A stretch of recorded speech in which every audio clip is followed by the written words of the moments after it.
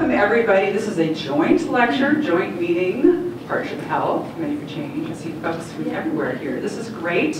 I'm going to introduce our speaker, Anita Berman, right over there. Many of you know Anita, and she is our star dietitian nutritionist in the Many for Change program. And she also serves to provide other nutritional consults as well. Her little bio here, so she got her Bachelor of Arts from Oberlin College. Is that in Ohio? Okay, got that right. In 2008. And then her Master's of Science in Nutrition at Bastyr in 2014. And her dietetic internship she did in Bastyr in 2015. She's worked at Harrison Memorial, it's up in the peninsula, doing inpatient and outpatient nutrition consults. A lot of them general nutrition and also related to oncology, so really interesting stuff. She joined us late last year. It's the end of the year flurry and the office move, so it's been quite exciting. But she's going to talk about something maybe a little different than you think. This is a kind of a buzzword in the lay press, but the compassionate cleanse. So here is Anita. I wanted to tackle a really popular topic this time of year of the cleanse with a little bit of a different lens. So we'll see how that goes tonight, and I've left some time for questions at the end so that we can really get into some of your questions as well. So it is spring, and it's awesome that it's actually sunny outside today because it goes with this idea that spring is coming. If it had snowed, I think it wouldn't have felt quite right for the time for this talk.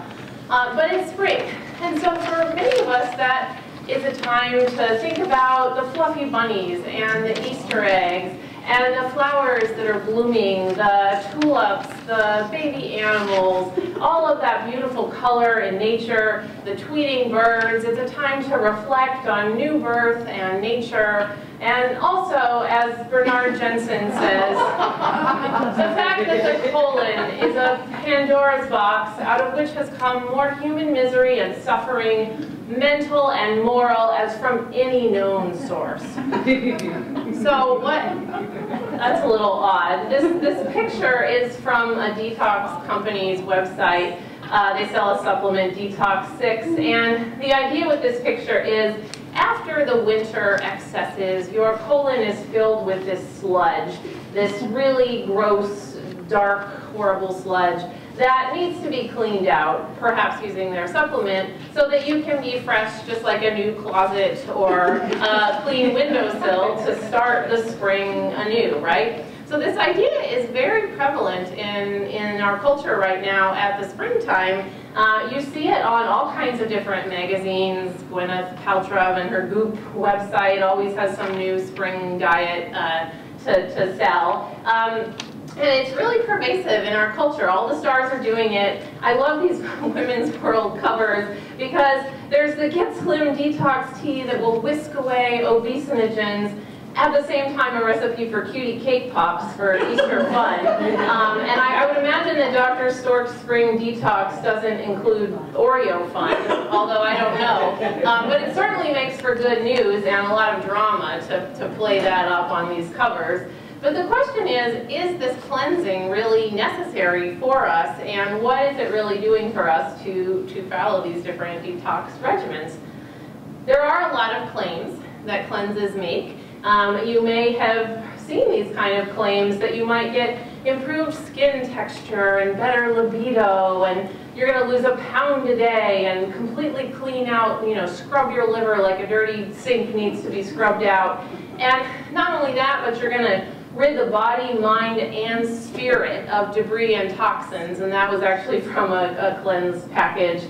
And the spirit, too, I'm not quite sure how celery juice does clean the spirit. Perhaps it does somehow. But there's this idea that not only are we getting this physical benefit from some kind of determined diet cleanse regimen in the spring, but also some sort of mental or spiritual benefit. Here's another one. The Herbalist is a supplement company in Seattle, and they sell a detox. And it says on their package that we have our mental focus compromised by the constant juggling of modern day distractions, these cell phones, internet, and traffic. And then boom, cleansing removes toxins and pollutants from the inside.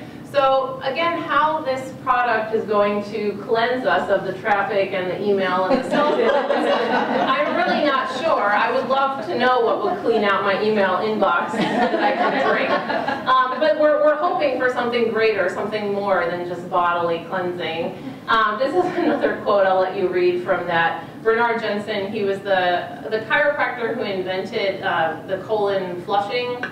So where you have water, a hose basically inserted up the back, and you get a colonic and you get flushed out. So his idea was that if we don't actively flush out our colon, then it's going to become a cesspool, that we're going to have every organ of the body poisoned, we're going to be completely putrefying such that the pleasure of living is gone.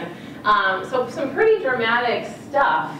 And a bit confusing from a medical perspective, because if you've ever talked to a doctor or you've learned much about how your colon works, there actually is this mucosal barrier in the colon that is really good at keeping the stool and the toxins from the stool from leaking out into our bloodstream. And in fact, when it stops working, that's a medical emergency. That's sepsis, that's an infection that could take over the whole body in a very immediate and urgent way. So this idea that we're kind of just slowly leaking little bits of toxins out from our colon into the rest of our body, if we don't clean that out, isn't really founded on much science.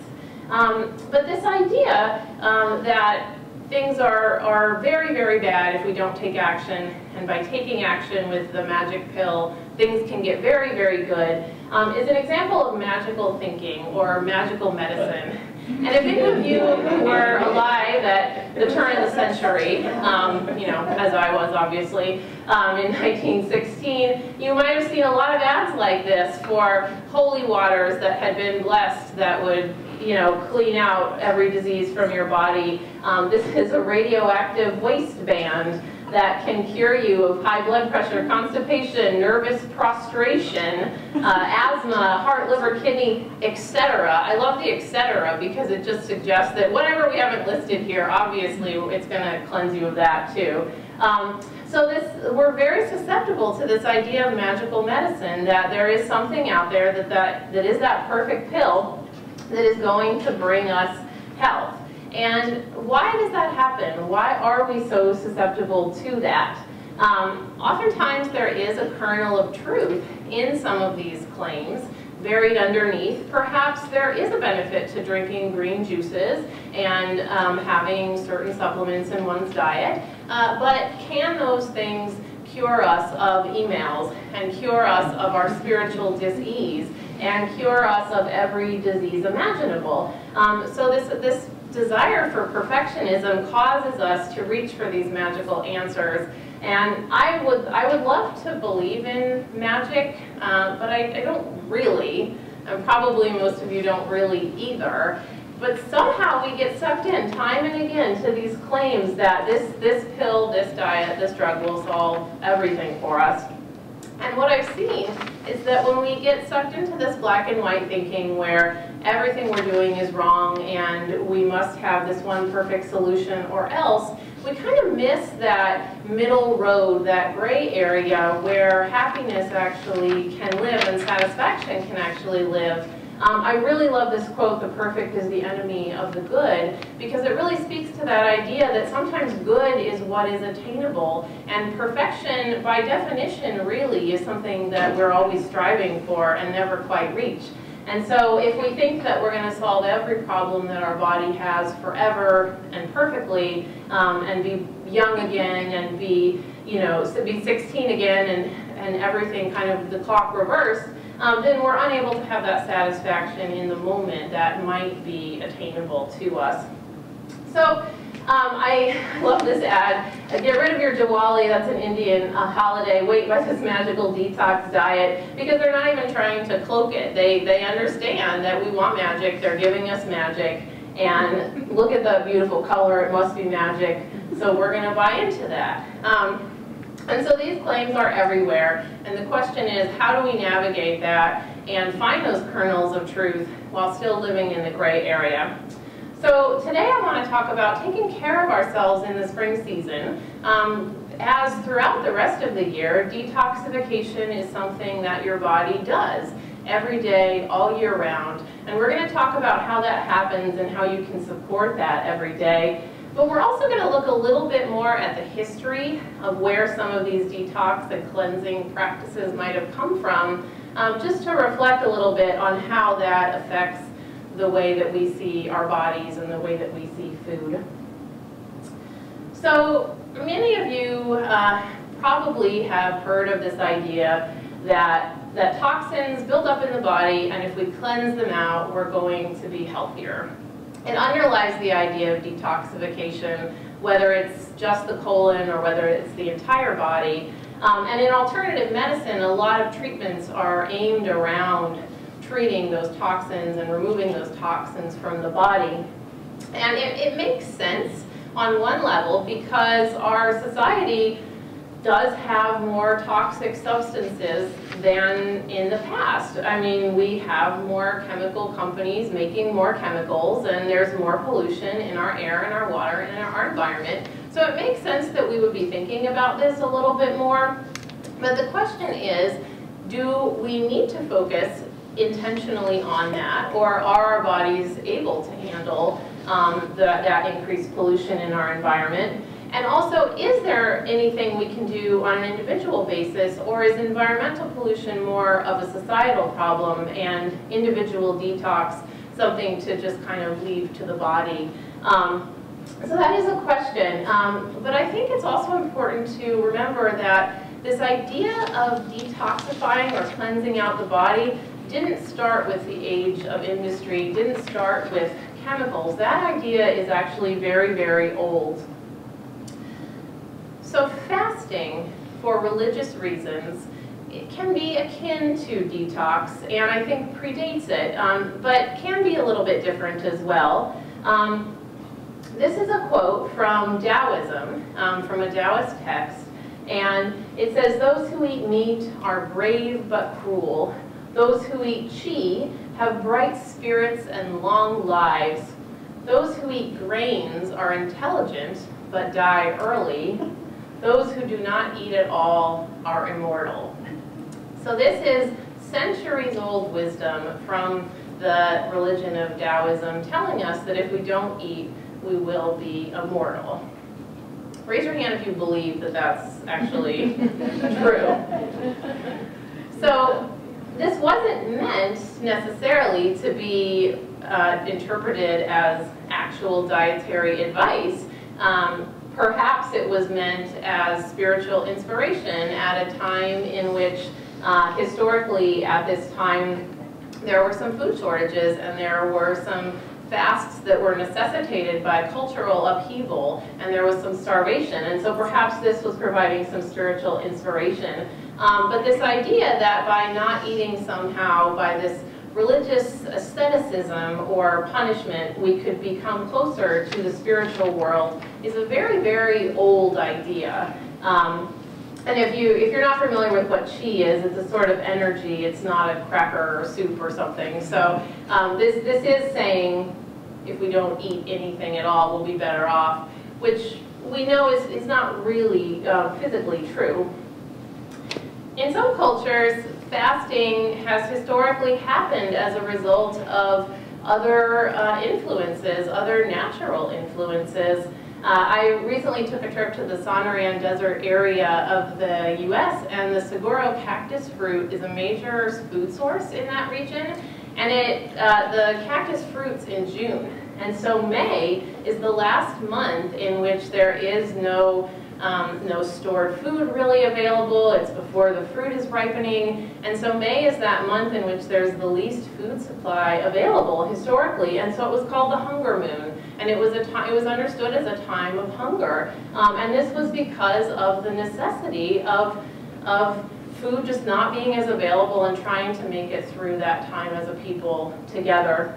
And out of some of these necessities, religious inspiration for fasting has arisen.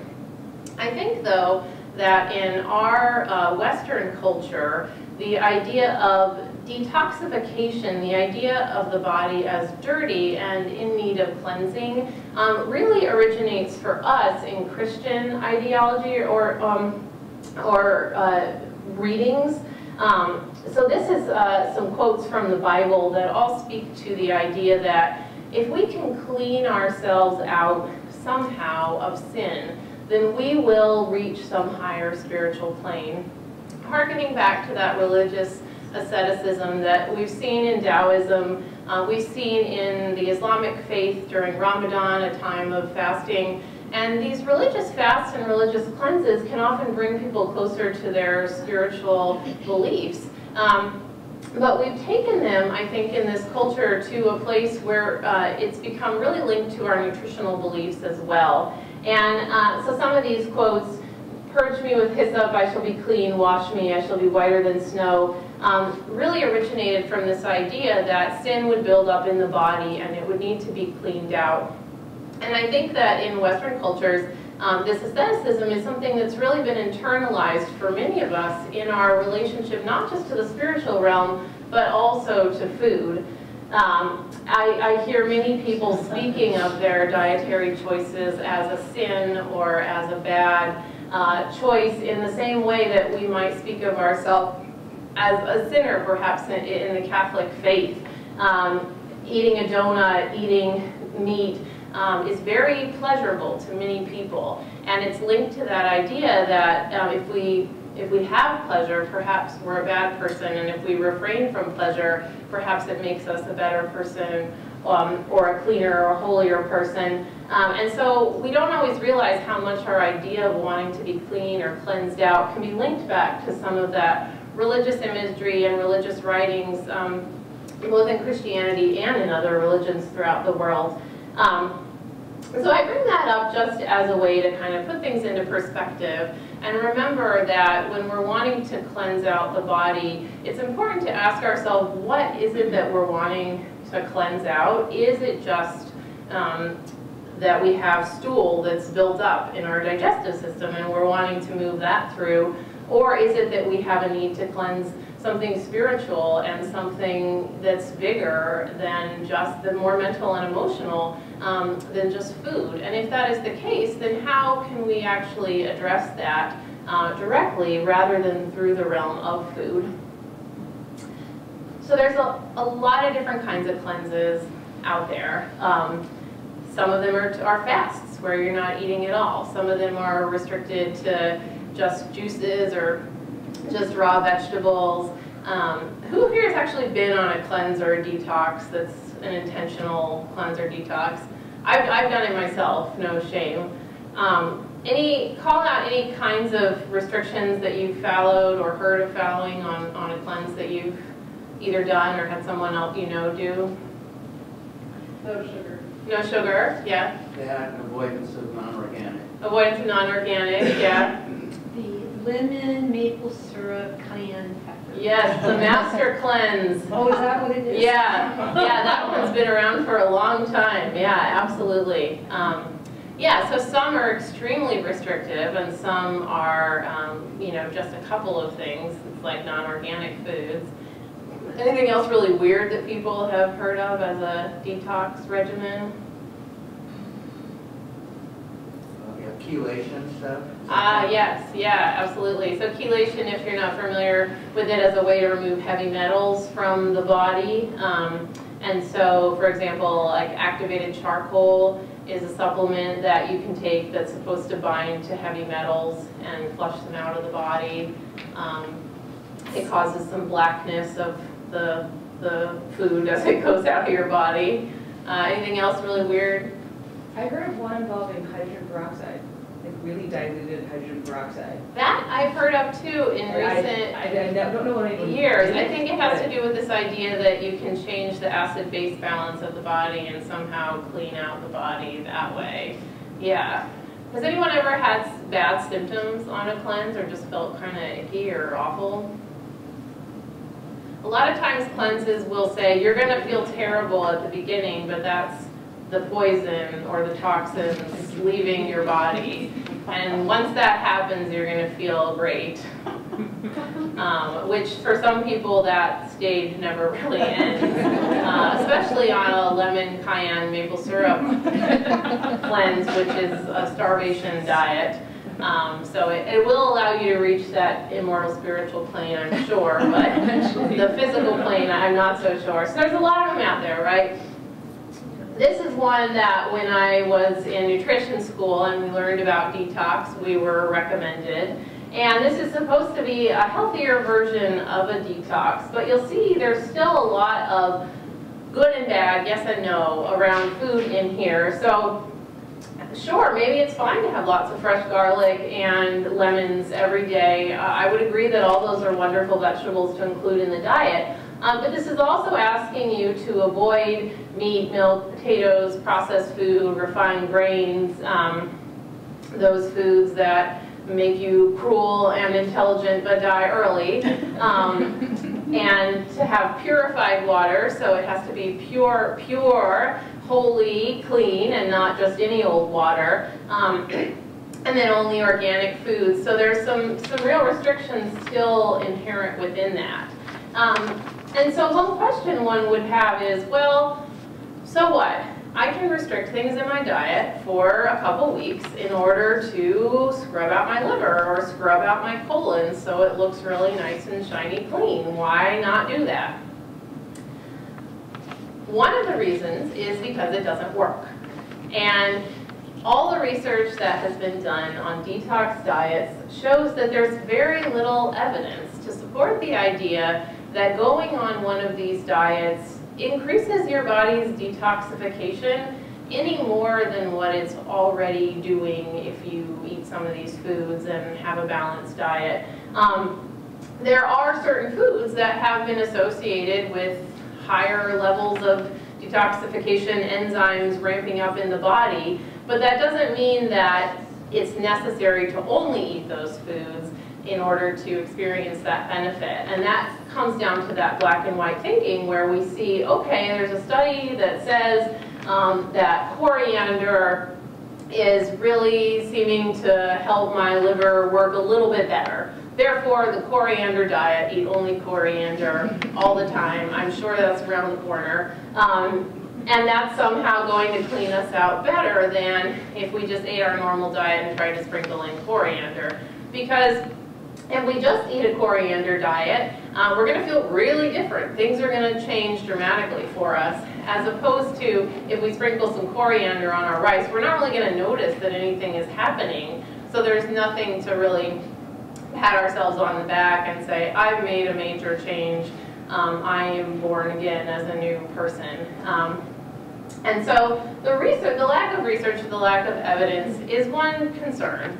But you might say, so what? It doesn't matter if it doesn't work. You know, it makes me feel better. It makes me feel good about myself to do the coriander diet for 10 days. So why not do that? And I would say that there's a few issues with that as well.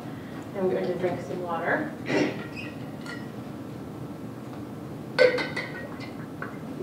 So, yes, there's a lack of evidence. There's also some people that have experienced dangerous side effects as a result. There are people, because many cleanses and fasts are in fact starvation, who have died on them, which isn't a surprise because it is starvation and food is necessary for life at some level. Everyone's ability to tolerate a fast is different, and as we get older and sicker, that ability to tolerate a longer fast does go down. But those really dangerous side effects, I would say, are not common. Some people can get mineral imbalances temporarily when they're drinking lots and lots of water and they're flushing out the minerals from their body. But again, not necessarily the most common. At some of these detox resort type places with more extreme regimens, it can be more common to have their clients turn into patients in the hospital. But for most of us, we don't really notice too much of those symptoms, especially if the cleanses are short term. But what we might notice is that we're increasing this idea that food that is not on the cleanse is poison. Because whenever we take a break away from certain foods and try to avoid them, every single day that we're avoiding those foods, we're having to again tell our brain, bad, no, no, bad, no, no, no, and send that message again to our brain over and over again that there's something wrong with that. It's somehow contaminated, and therefore that's the justification for why we want to continue to avoid it. And if we just do that for a moment, perhaps we can recover. If we do that for a lifetime or for a long period of time of just no, no, no, bad, bad, bad, that's not allowed, then that sets us up for this dichotomy where if we do eat those foods, we feel really bad about ourselves and we have trouble recovering from that experience, which is what I call, actually I don't call, it has been called the diet binge cycle. So this is a graphic, if you've been my patient, you may have seen. It's from a book called The Diet Survivor's Handbook. And I really love it because it speaks to this idea that when we put restrictions on our diet, eventually we're going to feel deprived.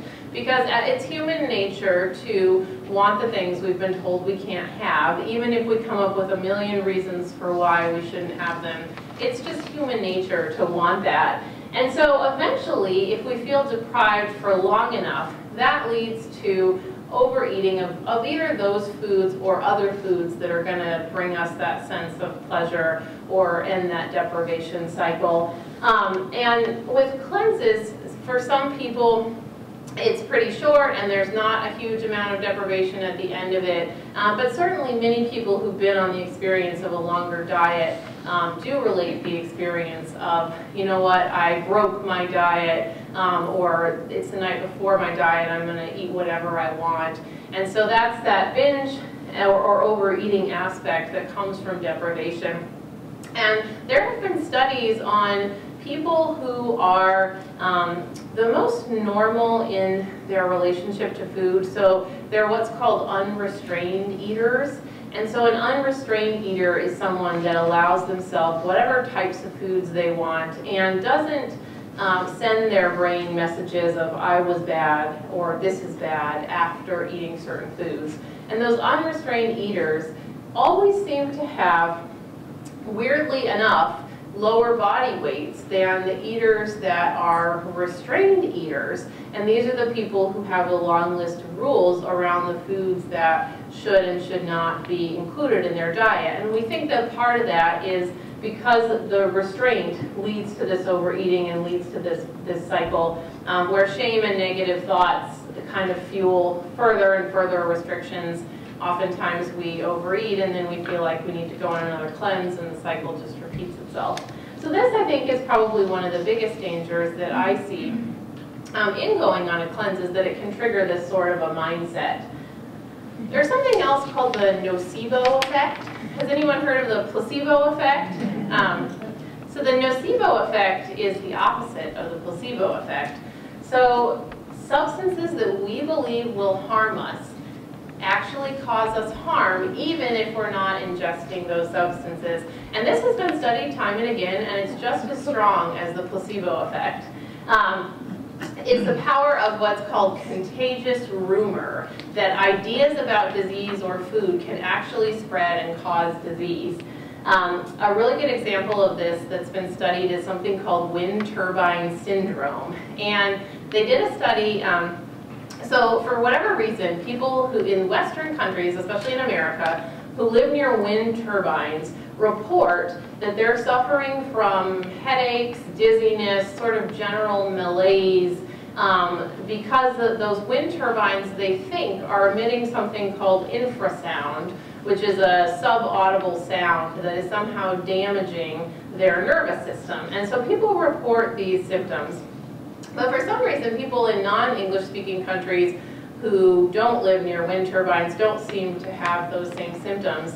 So they've done studies, and there was one study in Australia where they took a group of people and they told them they were exposing them to infrasound, but they didn't actually. They exposed them to nothing. And another group of people that they told they were exposing to infrasound, and they did expose them to something that was supposed to be infrasound. And then two more groups of people, one that was told they were not being exposed to infrasound, but yet was, and another that was told they were not and was not. And as you might expect, both groups that were told they were being exposed to infrasound, whether or not they actually were, experienced wind turbine syndrome. Neither of the groups that was told that they were not experiencing that infrasound experienced the syndrome. So it was the belief that they were being harmed rather than the actual presence of infrasound that caused those symptoms. And this can really play out in the food world. I love this book, The Gluten Lie. I think it was a book club book a while back because it talks about how some of these myths that get spread can be damaging for us. One of these is the gluten sensitivity idea. Celiac disease is real, and some people do suffer from it. And non-celiac gluten sensitivity seems to affect a very small percentage of people who perhaps have a family tendency towards celiac but haven't quite developed it yet. But a very, very large number of people in recent years, since the publication of books like Wheat Belly, are reporting that they experience all kinds of symptoms with gluten ingestion, stomach upset, bloating, gas, aches and pains, because we've been told that gluten will cause these things. However, time and time again in studies, when they tell people they're not exposing them to gluten, but yet do, they don't experience these symptoms if they are not a celiac and don't actually have a real sensitivity. And time and again, the opposite happens where there's no exposure to gluten, but you're told you are being exposed and yet you develop the symptoms. This can happen with nut allergies. It can happen with nausea when walking into a chemotherapy room. One that I find really interesting is that it can actually happen with anaphylactic allergies, and so people who are maybe allergic to nuts, they've done studies where they inject a saline solution into these people and tell them they're injecting peanuts, and people actually develop an allergic reaction. So they actually start to develop hives and their throat actually starts to close up, because for whatever reason our brain is powerful enough that when we're told we're under attack, this whole trigger of inflammation happens. And so the power of believing that something is going to harm us is very, very strong, and it's a dangerous weapon to wield. And that's one of the problems with a cleanse, when we start to believe that sugar, that gluten, that grains actually harm our body, then we start to feel symptoms from those foods that maybe we wouldn't if we hadn't been told that those foods harm our body. And so teasing that out can get really complicated. So I want to talk about the ways in which the human body naturally works to detoxify itself on a daily basis, because I think it's important to just take comfort in the fact that a healthy body does work to clean you out of toxins every single day of your life without actually needing to take a lot of time and attention. This picture is of the digestive system and a few other systems. It's a little hard to see. But we have what's called these organs of elimination already built into our body system. And their job is to take any toxins and clean it out of our body naturally as we go about our lives. Toxins are not just pollutants, not just things that come in from the outside, but our body actually, as the process of normal metabolism, processing all food, breathing, makes its own toxins that we then have to clean out. And so it's natural, it's a natural chemical process that when we perform a chemical reaction in the body, there's going to be some waste that needs to be cleaned out. And so for that reason, your body's really good at doing this.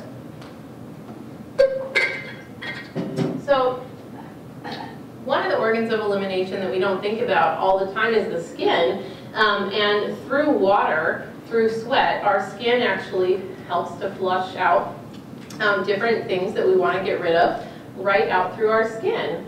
Our lungs, as we breathe out carbon dioxide and cleanse out our lungs from having that build up.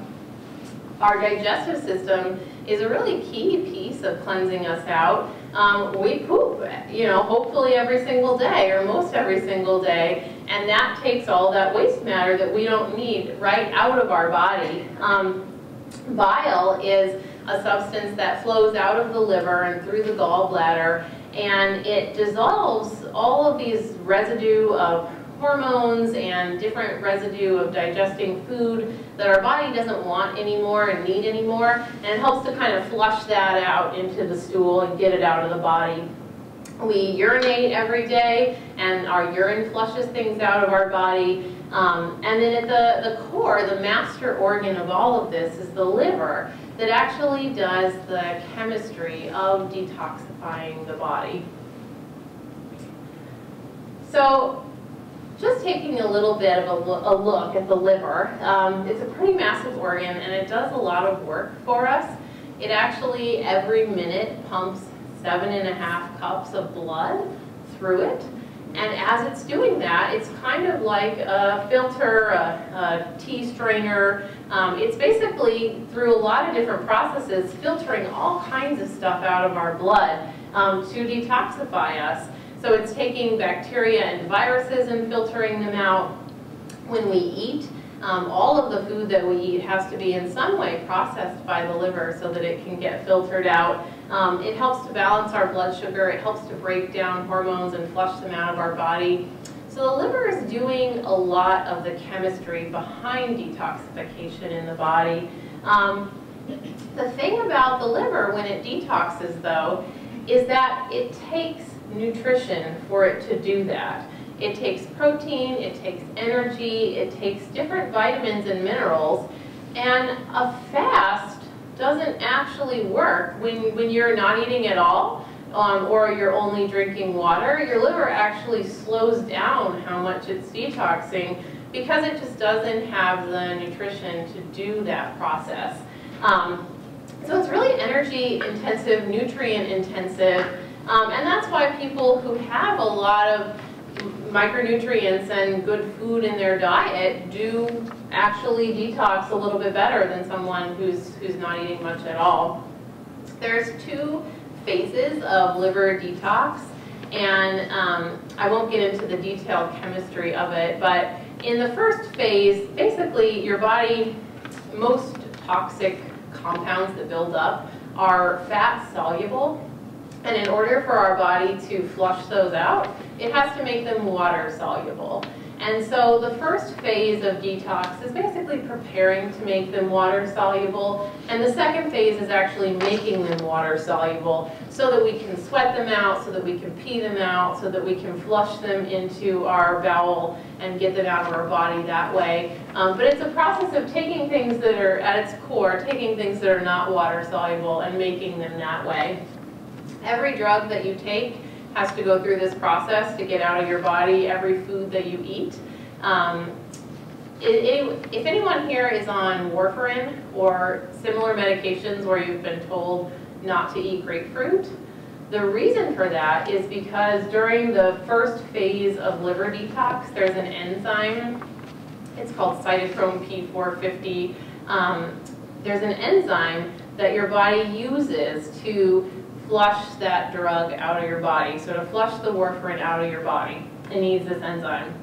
It uses the exact same enzyme to flush grapefruit out of the body. And so if you're eating a lot of grapefruit and you're taking your drug, it's possible that that could compete for that enzyme, and then maybe you wouldn't be able to flush all that drug out of your body as well. Thinking about it that way also reminds us, though, that if we happen to accidentally eat a piece of grapefruit while we're on warfarin, we're not going to die. It's just that at that moment, perhaps the enzyme would be a little bit occupied, but it's more about the overall diet and not having grapefruit every day with every meal, so that that's building up and preventing the drug from detoxing. So when there's a food-drug interaction, it often comes down to liver detox and how we're clearing it out of our body. I just want to call out traditional Chinese medicine for a minute because we do have that element in the Menu for Change program. In traditional Chinese medicine, the liver is thought of as the organ of spring. And for whatever reason, in the springtime, it's recommended that people think about foods that will support the liver. And in traditional Chinese medicine, these are some of the foods that are said to support the liver. You'll notice they're all plants, pretty bitter tasting or sour or pungent tasting plants. Some of these may have some science behind them in terms of maybe they seem to enhance detox a little bit. Some of them don't. But that idea, I think, that the spring is a time in which liver comes to the fore is interesting, interesting to think about. Even at all the times of the year, even when it's not spring though, I think it's important to think about how can we just keep all of our organs of elimination working the best that they can. And it's not as sexy to try to do something every day for the rest of your life as it is for, you know, just the next week. But it's actually, if your goal is actually to detox, to get the liver running smoothly, it's actually going to work a lot better. So the skin, it's all about the sweat. It's all about getting fluid to come out through sweat in the skin. So if it's physical activity that helps you to sweat, if it's a steam room or sauna that helps you to sweat, then that's going to be helpful for getting that skin to eliminate. I think it's interesting in certain cultures where winter happens for a long time, like in Norse cultures, that sauna is so prevalent. And I think it's not just that it helps with warmth, but it helps bring sweat to the fore in a time in which maybe it's not as possible to go out and run around and work in the fields and use your body as much. And so perhaps you can still keep your body flowing smoothly by sitting in a sauna, and it might feel really good too. And then if we're going to be sweating, we also want that fluid so that we have the water in our body. And this is how dietitians calculate fluids: 35 milliliters per kilogram, or if you're over 65, 30 in terms of daily needs. The 35, if you weigh 200 pounds, ends up being around 100 ounces, and some of you may heard drink half your body weight in ounces, so that also evens out. But for most people, it just means focusing on a little bit more fluid so that we're flushing ourselves out regularly. Fluid also helps our lungs. We need fluid to be able to have our lungs exchange and work really well with that air, but also breathing deeply and using our full lung capacity. Because when we're only breathing in the top part of our lungs, there's a lot more lung there that could be working to clean out the air that we're breathing that we're not using. And when we get stressed and we breathe really high up in our chest, it's hard to access that full range of the lung motion. And so for each person, thinking about what can allow us to feel calm enough on a day-to-day basis that we're using our full lungs and taking advantage of all of that air cleaning power that our lungs have on a day-to-day basis. The digestive system is probably the biggest area that I personally work with for people, and there's a lot that you can do. It's about your bowel movements, but it's also about what happens before the bowel movements. And when you're thinking about the bowel movements specifically, stress management comes into play more than I think many people realize. There's almost an increased, I seem to see an increased prevalence nowadays in people who have IBS with constipation, where we're kind of holding back and having a hard time having a bowel movement, which comes from stress, comes from basically some neurologic upset, because we have this nerve that runs straight between our brain and our digestive system. And so if we have a thought about, you know, this presentation is due and I'm so stressed, that goes straight to our digestion. And when we're trying to eat under stress, when we're trying to poop under stress, it's really hard to do well. And so we might be prone to not have things move through us as quickly as we would if we were in a little bit of a calmer state. So I think that's really important. Fiber and fluids, though, are also important to think about when moving bowel movements through us. And with fiber, including both soluble and insoluble fiber. And what are those? Insoluble fiber is probably what we think of the most when we think of fiber, which is the kind of the roughage, the stringy bits of food. But soluble fiber, which is what's in oatmeal, is more gooey and soft, and it helps to just kind of smooth things through us. And when we eat not just oatmeal, but other whole grains and beans, those are really good sources of soluble fiber, as are fruits. So whereas the vegetables give us a lot of that roughage, we also get that important benefit from having the beans and the grains.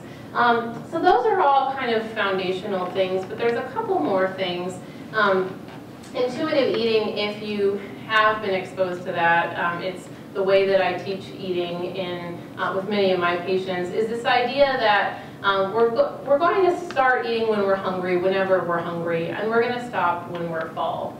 And when we stop when we're full, we're going to be probably a lot more comfortable, but also using the amount of digestive enzymes that we have available for that meal. And sometimes when we eat under stress and we eat more than we really wanted to, we're not able to break down all of our food fully and eliminate it fully because maybe we didn't have all of the enzymes produced by our body for that meal.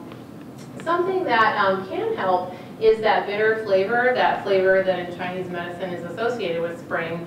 I'll talk about that in just a second. And if you are a person who feels like things are just moving kind of slowly through you, fruits are a natural source of enzymes, and when we include fruits as part of our diet, that can give us just a little bit more of a boost that way. And then sometimes the foods that are fermented or pickled can help people with that as well, because supporting a healthy microbiome. So there's a lot there with digestion. The thing I want to call out though is the bitter, because that's what is more present in springtime.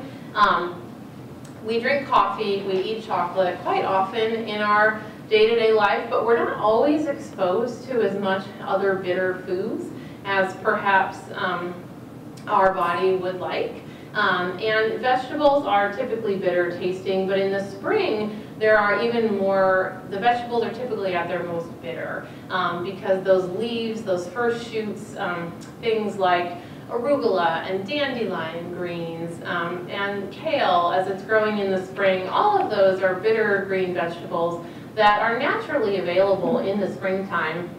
And what that bitter flavor does for us is it increases that bile flow from our liver through our gallbladder that helps to sort of break down and smooth things through our body. And so that's something that can be helpful. That bitter taste on the tongue also seems to stimulate more stomach acid, more hydrochloric acid being produced, which can help us break down our food better. And also enzymes. Every food that we eat, every medicine that we break down has to be broken down with an enzyme. And that bitter flavor helps us to kind of produce a little bit more enzymes. It's a signal that a meal is happening. And I think it harkens back to this idea that many people have eaten salads at the beginning of the meal to kind of give that bitter flavor. And so it's a mild effect, but I think a helpful effect when we're trying to just have digestion work better overall. And usually something like these digestive bitters supplement isn't necessary for people. Usually just thinking a little bit more about the bitter flavors in food can be helpful. But for people who are having a large meal that they just feel like is really uncomfortable in their body, sometimes bitters can help that feel a little bit better. So on that day-to-day basis for the liver then, thinking about those bitter foods, but also thinking about are we minimizing our medications to the point that we're able to. So there are certain medications many of us need, but extra medications might just be taking a little bit of extra work. Extra alcohol might take a little bit of extra work. I think it's important though to listen to our body's signals around alcohol, because often over the winter holidays we drink more if we are people who drink alcohol and feel like I need to stop, I need to completely cut out alcohol now.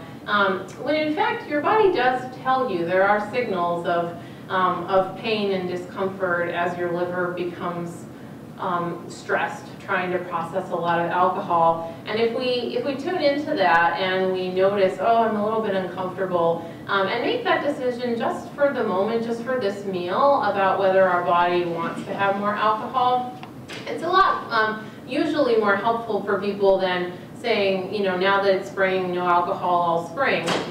Unless there's, you know, perhaps you have a history of alcoholism and you're just trying to avoid it completely. But if that's not the case, then just kind of listening to the body and saying, you know what, for this meal, maybe I'll skip it, but maybe my body's going to feel a little bit better tomorrow around that. And then the other piece there is colorful produce, which I'll get to in just a minute. I think, though, that as we're thinking about supporting our organs of elimination, we want to think about how can I do that on a day-to-day basis? And then as the spring season comes around, do I want to eat any differently than I do the rest of the year? And I think that we don't need to. We can eat the same way we do the rest of the year, and our body's going to be fine. Our body's going to be able to clean itself out. I've also noticed personally that when I tune into what foods are in season in a particular season, it seems to feel kind of good in my body in the winter. As we're going into the cold season, I do crave more starchy foods and heavier foods that are going to get me through that cold winter, and I do eat more of those foods. And oftentimes when I do that without guilt, with just, yeah, it's winter, it's a time for macaroni and cheese, then when spring comes around and there's fresh green and I'm outside playing in the grass with the bunnies, then I'm less attracted to those heavier foods, and I'm more attracted to, you know, eating the dandelions alongside the bunnies or whatnot. So tuning into that cycle with every season having something to offer, and not a sense of, oh, I did something wrong. But no, it's just a transition into that spring season. A couple of plants that I just wanted to call out for fun. One is nettles. Who here's ever eaten nettles before? Good, much more than most crowds I would see. So nettles, if you haven't eaten them, have these little poison spikes on them that when you pick them, if you're not wearing gloves, they'll stab you and give you a terrible rash. And for religious punishment in the past, people have whipped themselves with nettles. So if you're wanting that spiritual punishment satisfaction, you could start with a good whipping with nettles. But then moving on from that, to eat the nettles, if we cook those nettles, those little spikes decompose and they're not a problem, and we can actually eat nettles. And they're very helpful. They're very high in different minerals and vitamins like calcium and iron. So they're a nutrient-dense wild food. Not necessary, but sometimes fun to go out and pick those nettles if they're growing near your house, or buy them at the farmer's market. And so I included a recipe for a nettle pesto in the packet. There has been some kind of equivocal research around, you know, do eating nettles help with spring allergies, and that's still kind of a question. Some people say they do. But this is the kind of food that springtime comes, you could add into your diet without making other changes and just feel like you were doing something springy. Another option would be this colorful produce of spring. So food doesn't just have vitamins and minerals in it, it also has these what's called bioactive compounds or phytochemicals. It's the color compounds that give food the really bright colors and flavors. Things you've probably heard of, like these flavonoids, anthocyanins, phenols. But these colorful spring foods, just like colorful fall foods and colorful winter foods, are rich in these compounds. And strawberries and rhubarb are two that are particularly rich in the spring season. And it seems like those compounds help the liver do its work a little bit faster, a little bit better. It doesn't seem necessary. There's no research to suggest that you need to only eat a diet rich in colorful vegetables. It's that balance, again, that's important, but adding a little bit more of these colorful things can help on a day-to-day basis in season with spring. And here's just a list of some of the things that are in season in the spring in our realm if you're wanting to eat with the seasons. Lots of greens and herbs and, you know, green things. It's spring and the greens are coming up. And this is from Puget Sound Fresh if you're wanting to see what's available at your farmer's market. And then edible flowers too. There are quite a few flowers that are edible, and the spring and kind of going into early summer is a great time for flowers. Not for any particular nutritional reason. They're similar to vegetables and fruits. They do have nutrients in them, but just for the fun of feeling in rhythm with the season. Something like sprinkling violets on your salads or rose petals can sometimes be nice to do. And then there's a recipe for a nettle pesto if you've never tried that before and you're wanting to have something springy. There's some copies in the back. So all of that second part was all of those nutrition tips, some of which you've probably heard before around these are things you can do, you know, to improve your health overall, long term. But the goal with that is not that those foods are the only foods that are the right foods. It's just that maybe some ideas of things to focus on a little bit more because each season does have new foods to try, and trying to find where that gray area of satisfaction is that we do have some nettles perhaps in our diet, but we also have some other foods that are just for fun and for pleasure in our diet. Our liver will still be able to work. Our organs of elimination will still be able to work. We'll still be able to cleanse. And maybe instead of spending money on a detox powder, we can do something that's going to really be choosing health for the long term, like starting a garden bed with that money and perhaps having some spring greens. And so looking for how can we move into that gray area of self-care a little bit more. How can we have both the nettles and the St. Patrick's Day cupcakes and hold them both in balance so that one is not good and one is not bad, but they're just both a part of our life. I love this quote from Lao Tzu, who's a Taoist philosopher. When you realize there is nothing lacking, the whole world belongs to you. When you realize there is nothing lacking, the whole world belongs to you. So when you realize that, you know what, maybe I'm okay as I am. Maybe my body is already working, already cleansing, and maybe food is not going to save my soul. Maybe food is not going to gain me entry into heaven or immortality, but food is just food. And I'm going to eat some things that I enjoy, I'm going to eat some things that are seasonal and fun, and I'm just going to live and let live. That can bring us a much greater and a much more sustaining happiness than any sort of short-term cleanse or diet often can. And so I'd like to just leave you with that idea today of can you find happiness in the gray area, and where is that for you? So thank you very much.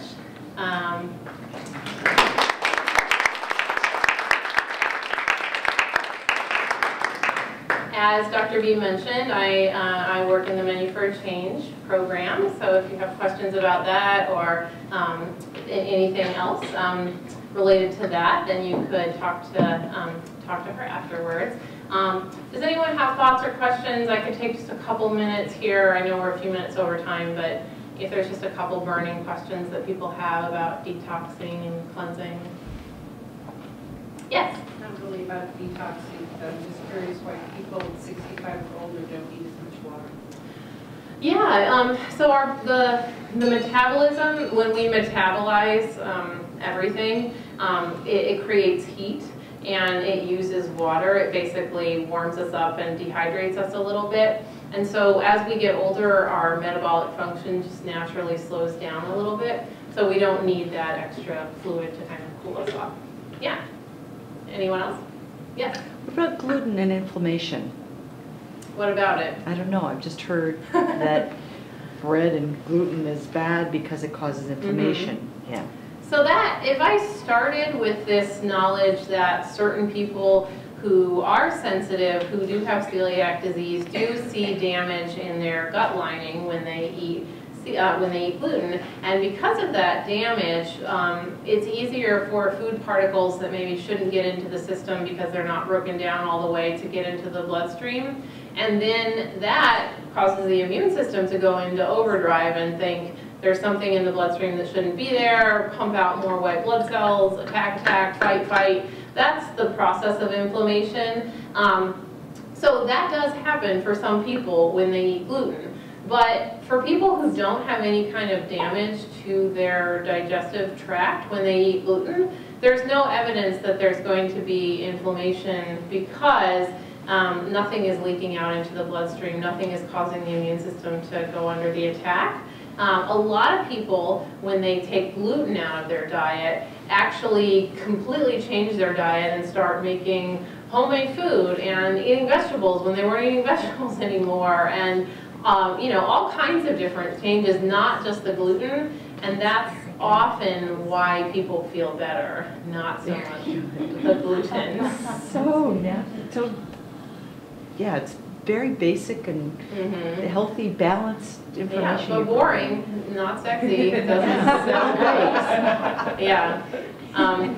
Question in the back. So what you were mentioning, maybe known as leaky gut, sometimes called that. Yeah. And is that very prevalent, or is there just a small segment of prevalent? I think so. There's the leaky gut.